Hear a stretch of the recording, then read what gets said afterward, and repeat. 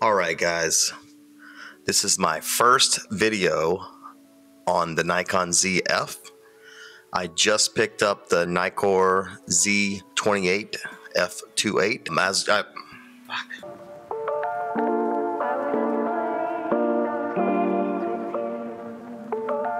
Welcome back to the channel. My name's Wesley. First things first, let's show the nerd stuff. Check this out.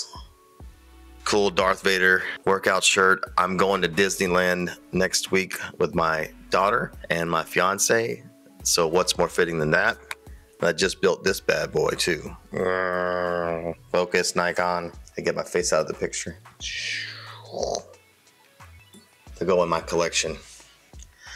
But today, I wanted to talk about why Nikon, what's in my wedding kit, and what do you need to get started with wedding photography in a Nikon system. This will be similar in other systems as well. I just have Nikon examples. You can find these lenses with Canon, Sony, Fuji, as long as you take in the crop factor with Fuji, and I can go into that if need be. So why Nikon? First off, if you've listened to any of my other videos, you know that I started actually on Sony. I went from the Sony system. I tried Canon a little bit, didn't really like it, so I ventured into Fuji. Was on Fuji for a couple of years with the X-T4, X Pro 3, the XH2, and the XH2S, and the X100V. And then I went into Nikon shortly thereafter, after I shot a few weddings and wanted that full frame depth of field and low light performance. And when looking at different camera models, I just felt like the Nikon ergonomics were where they needed to be, which just brings me my first point. Why Nikon? Ergonomics. Ergonomics, build quality, color science. They have really good affordable lens selection. Even their higher quality glass, the S glass, is in my opinion a lot more affordable than some of the L glass with Canon and some of the GMs with Sony. Let's get started into what you need to get started with wedding photography. You need two bodies. You're gonna need two cameras. You're gonna need one that's gonna have a wide angle lens on it and one that's gonna have a portrait or even a zoom lens on it. You just need a wide angle and more telephoto lens. And you need them at the same time because you're going to want wide shots and close-up shots. You can do this with a zoom as well, but I really prefer primes. I like the depth of field that the primes give you, that creamy bokeh or bokeh, you know, however you feel like pronouncing it. I feel like you need a prime and a zoom. I choose to use a telephoto prime and a zoom that covers the 24mm with a wide angle side of things, as well as we'll zoom in as needed. Mine goes to 120. So let's get started to what I have and what I would recommend. Like I said, two camera bodies, and those camera bodies need to have dual card slots too. If you have a memory card fail on a wedding day and you lose all your pictures, all of them, that's bad news bears for everybody. The bride and groom are going to be highly disappointed and you're going to have to give some refunds. So make sure your camera body has two memory card slots. I'll show you some examples. Hopefully the audio doesn't change when I put my mic down here. This is my first camera body. I have a Nikon Z8. I love this camera body. The autofocus is top notch. The ergonomics are top notch. It's a little heavy, but it supports lenses like this one, this 24-120 f4 lens. Now, a lot of people will tell you need to get the f2.8 version of this.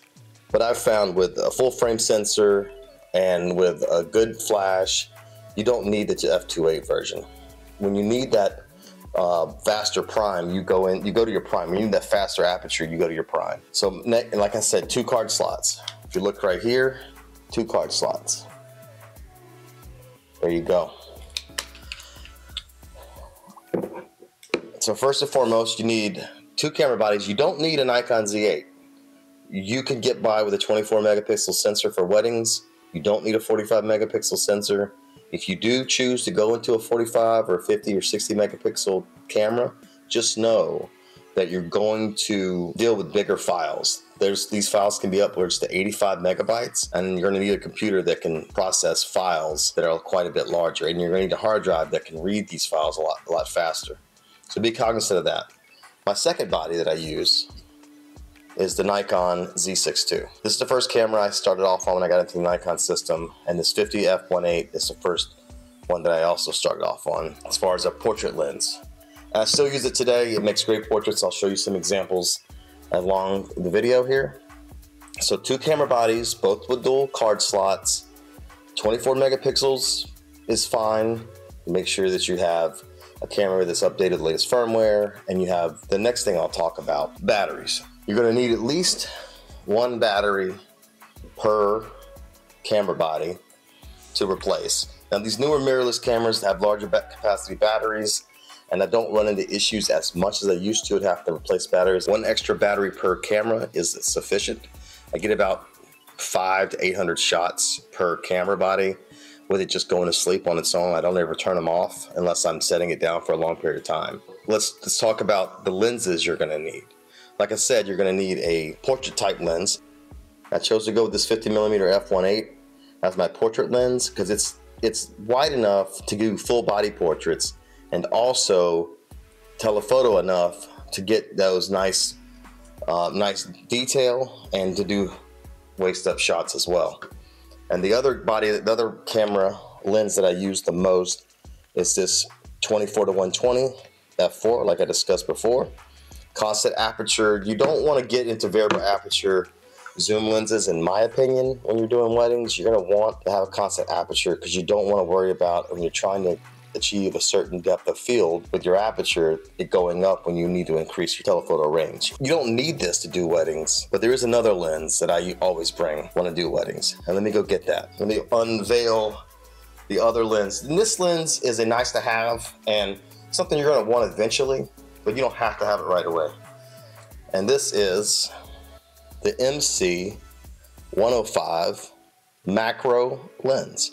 Now, this lens isn't only for macro photography. It's 105mm f2.8 constant aperture. It is a little slower to focus when compared to the 50 f1.8 or the 24-120, but this lens takes excellent portraits. Sharp portraits. A lot of times in a reception hall, I'll take off the f4 zoom lens and I'll put this on instead, and I'll use this to do my close-ups. I'll use the 50mm f1.8 to do my, further shots or full body shots. As long as the reception hall is not too tight, you can get away with that. If not, then you're going to want to keep your 51.8 on and your 24-120 so you can get those wide angle shots in the reception hall. For speeches, a lot of times, I'll definitely switch to this 105 because you don't want to be up in their face while they're giving speeches. You want to be further back. And I can get some really cool, creative portraits and candid shots with this 105 during the reception. And I'll show you some of those along the video. I'm filming this on the Zf right now. The Zf is mainly my street photography camera, but I really want to see how it films. It's also likely going to be my filming camera for wedding days as well.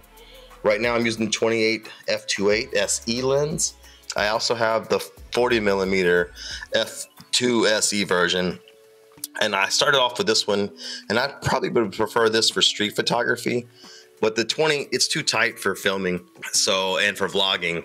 And if you listen to my other videos, I actually returned the Z30 just because it wasn't my do-it-all travel camera. I feel like the Zf is going to be my do-it-all travel camera, and so I got the 28mm f2.8 for vlogging, and the 40mm f2 I'll also bring with me for street photography. I'm hoping this Zf is going to be my new travel setup. I'm going to Disneyland next week. I'm going to take it with me. I'm also going to take it with me when I go to Italy later this year, and I'm going to really put it through its paces then. Do a really long-term review, probably get back to you on the feedback once I go on a real trip overseas with it and see how it works out for me. Anyway, stop rambling. So you need 2 bodies, 2 lenses minimum, a macro lens for ring shots, which I'll show you a few ring shots. I would just highly suggest doing that. When you can get the macro lens, do invest in that. 2 bodies and these 3 lenses and a couple of batteries are really all the camera specific gear you're going to need, minus a flash and a harness. So let's talk about it. I have previously said in my Z8 things I've learned that third-party flashes don't work with the Z8 and Zf because of the Speed 7 processor. I've been corrected by many of my viewers that the Godox flashes do indeed work, but the batteries do not. So still, you're going to need genuine Nikon batteries if you're getting into the Z8 or the Zf. If you're going with the Z6ii, you can go with third-party batteries. They just won't last as long. Back to the flash. I have a genuine Nikon flash. It's an SB5000. Let's see if I can, oh, that probably felt satisfying on the video. This is the flash I have, the SB5000. It looks pretty basic, but I'll be honest with you, the way this flash works, you can get away with just running it in TTL and be bouncing it off the ceiling and you'll be fine. Especially with these mirrorless bodies that don't require a ton of light, you'll be fine. You don't have to dial in manual settings on this thing unless you're trying to get creative with your portraits. If you're trying to do basic reception hall photography, put this sucker in TTL, put it on a Nikon body, and shoot away. Your photos are going to be exposed properly every time, and you're not really going to have to dial in anything. As the light changes, the DJ lights are flashing all over the place. Using this SB5000 has been a godsend. Now, I will say, and I'm sure people are going to correct me in the comments, but I will say that when I had a Godox flash and a Godox system, which I have them right here for my Fuji. In fact, you know what? Let me pull it out. So there's my Godox X Pro trigger. And here is one of my Godox flashes. It's a V350. And I use this on my Fuji camera bodies. So I'm very familiar with how to use Godox and Godox flashes. So I want to make that clear. I actually just ordered a Godox flash, the retro flash for the ZF, so I can take it with me when I travel. And I can't wait to show you guys how that works out. Another thing I'll recommend is always shoot RAW to both memory cards. Going back to what I said earlier, if you shoot RAW on both memory cards and one memory card fails, you're okay. But if you shoot JPEG on the other memory card and your primary fails, now you got to try to edit JPEGs, and you're not going to be able to bring things like shadows back and whatnot like you could on a RAW file. Let me get to my last thing that you really need for your wedding kit. And this is the really important thing. Don't sleep on this thing. I'm gonna pull it out here. All right, what is this thing? It looks like a bunch of nonsense, I get it. This is a 2-camera strap camera harness. It goes across on one shoulder, and it goes across your body. You'll have one camera on here. It screws into the bottom of your camera where you screw in a tripod mount, and one camera on here. And this right here will distribute the weight across your body so that when you're shooting a full wedding over 8 to 10 hours, you're not carrying these and your wrists aren't hurting, your hands aren't cramping from carrying camera bodies, and you can carry 2 cameras on you and you're only going to use one at a time, but it's like you have your little holster and you're just pew, pew, pew, pew, pew, firing off shots. You got to get a camera harness. This is a cheaper one. They make these nice leather ones that I really want. But at the time when I got one, I wasn't sure if I was really going to like wedding photography. So I settled on this one. It is a black Rapid, and I'll put a link in the description. It's a fantastic harness. I want the leather one, but I don't need the leather one. So I'm going to stick with this one for now, and we'll go from there. Aside from that, as you can see back here, I have this awesome aperture lume cube type device. I will mount that on the hot shoe of my Z6 or my Z8 at times to provide that enough light for it to focus better in a reception hall. I can change it to Kelvin temperature. I can change the colors. It's full RGB. But right now I have it on green. But of course, if I was in a wedding hall, I'd probably have it at something like 6,000 Kelvin, 5,700. And I would adjust the light so that I have enough fill on the face to get a good clean shot. And then otherwise, if I don't, I'll just use the flash. And the Z8 will go down to -10 EV, I believe, autofocus, just like the ZF here. So I don't think that's an issue. I use that. And then the last thing, this isn't really photo-centric. So if you're doing photo only, you don't need to worry about it. I just picked up these Sarmonic mics, and I've been using these to film videos, and they've been working pretty good. Aside from that, if you didn't want that, you could get one of these bad boys. This is a Rogue shotgun mic, and I used it on a couple videos ago, and it sounded pretty good. There was a little echo that I had to edit out in DaVinci, but it sounded pretty good as well. I'm looking for a lavalier mic for when I vlog on the road. I was previously using a Z30 with the internal mics, and I don't want to carry the shotgun mic with me. I might carry these with me when I vlog, but I want to be able to vlog with the ZF with just a clipped-on lavalier mic plugged right into the ZF. If you guys have any recommendations on which one to get, let me know. So that's pretty much everything you need. I don't ever bring my tripod when I do weddings. Obviously, I need one if I'm filming, but if you're shooting pictures, to recap, you need 2 camera bodies that have dual card slots. You need a couple of extra batteries. You need I would suggest a portrait lens to get those creamy, bokeh, gorgeous, detailed shots, and a zoom lens similar to this 24-120 or 24-70 or 70-200, depending on what you can afford.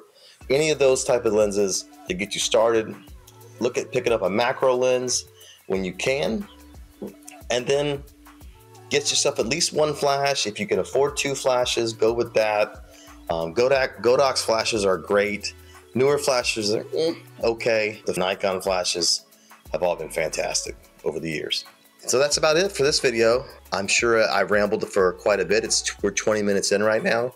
I'm gonna have to cut some of this out. Let me know what you think in the comments. If you got any questions about any of these camera bodies that I own, the Z6ii, the Z8, the Zf, or any of these lenses, drop me a comment. I'm happy to respond.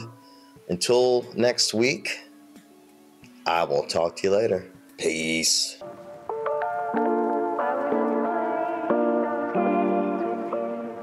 Man, this Zf really sticks to my face and my eye. It will not focus on anything else. Peace. I said peace.